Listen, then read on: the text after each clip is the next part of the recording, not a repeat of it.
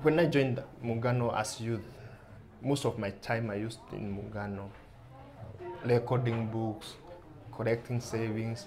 So I didn't engage in youth activities, bad things for the youth.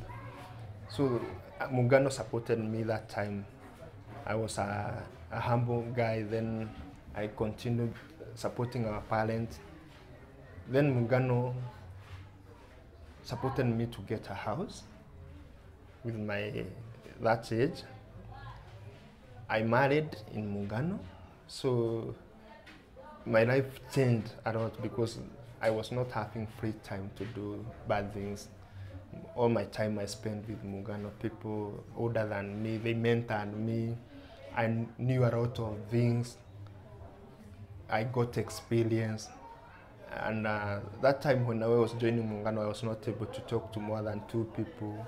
Now I can talk more, like I can talk to 100 people without fearing the experience I got from Muungano. And I was used by Muungano to talk to other youth to join Muungano. So I'm very happy because I can say there are those people who copied my behavior and they are now stable in Muungano and they have houses and they are doing well.